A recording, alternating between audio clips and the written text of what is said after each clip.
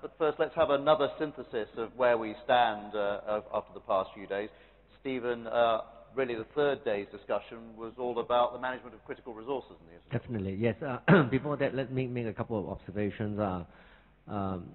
In the open dialogue about privacy and openness and cybersecurity, I actually make an intervention about, in looking at the complexity of enforcing and investigating cybercrimes. Due to this complexity, I said the strength of a system is as strong or as weak at its weakest point. And out of all this complexity, I was asking where are the weakest point, or where is the weakest point upon which we can focus and upon which we have remedial measure. I did not include it in my synthesis was because there's so many other significant things I wanted to convey to you or remind you of. I think, and lack of time, I think I give myself the courtesy of not including that, but I was so glad that the ICANN colleague who provided some observation in a personal capacity, and for which I thank you. Second observation I want to make before I move on to the third day was another intervention reminded me about the Internet of Things, and I remember that in my inaugural lecture as an adjunct professor, I did talk about, my lecture was on privacy and its implication on the Internet of Information, meaning where we are now, and then the Internet of Things, which do with the RFID, devices hooking up on the Internet, very much emerging scene, and then the Internet of People, i.e. talking about implants and for locating and tracking of people.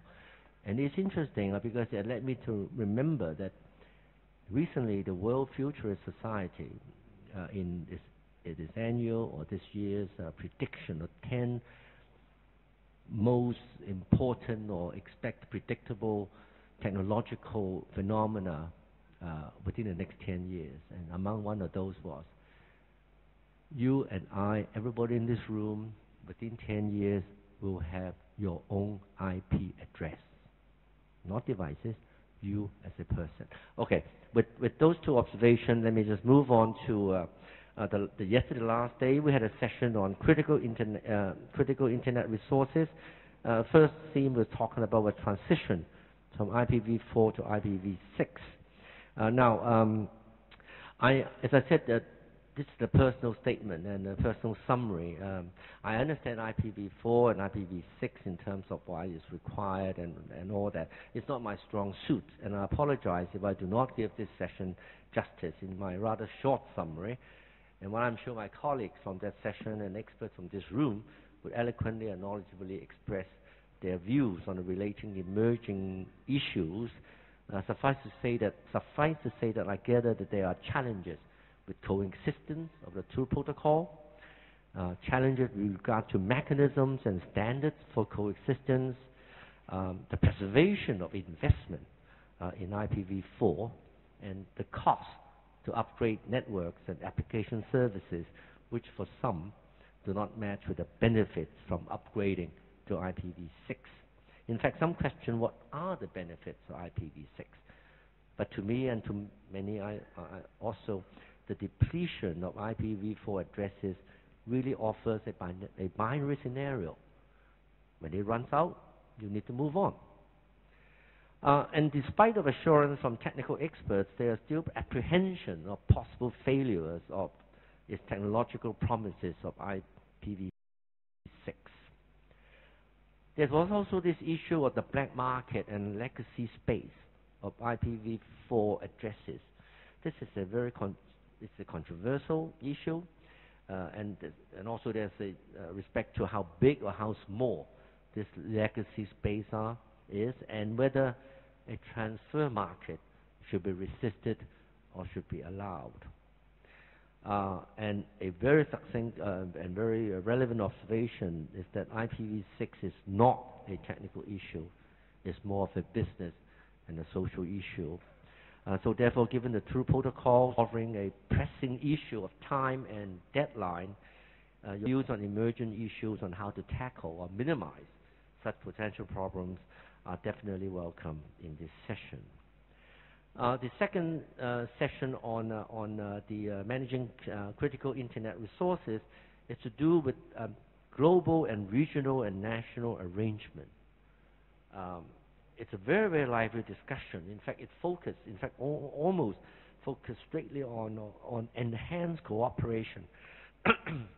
Enhanced cooperation in global internet governance, as originally proposed in the Visit Tunis agenda for the information society, which led to the creation of, or is one of the major contributing factors, led to the creation of IGF. And we had lively discussion. We have a Brazilian panelist from Brazil who gave good example of enhanced cooperation from the country, particularly on the protection of child in terms of child pornography.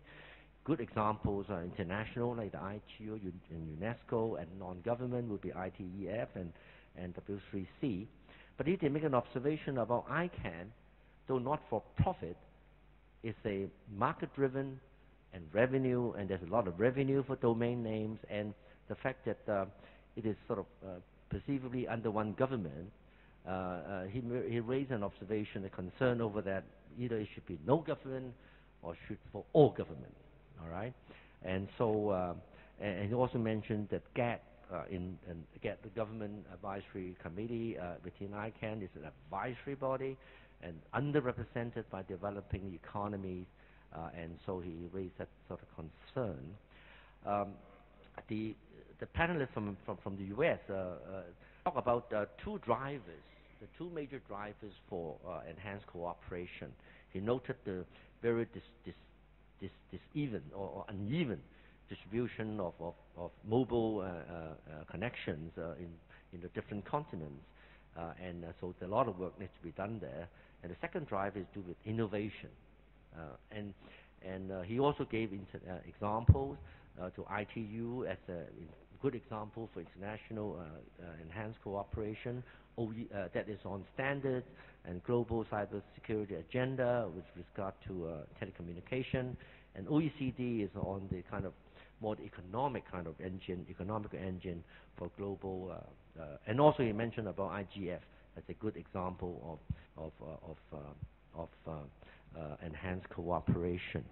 The representative from the panelists from Latin America talk about the ingredients of enhanced cooperation. The major one would be it should embody technical responsibilities. We talk about technical policy, talk about public policy, as well as should be a globally based policy. In the open dialogue, before we enter in open dialogue, Emily Taylor, the eloquent moderator for the session, in her synthesis of the session on particularly on open on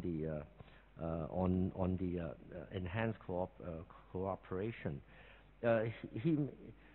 to her there was a different flavor of the meaning of enhanced cooperation by the various panelists.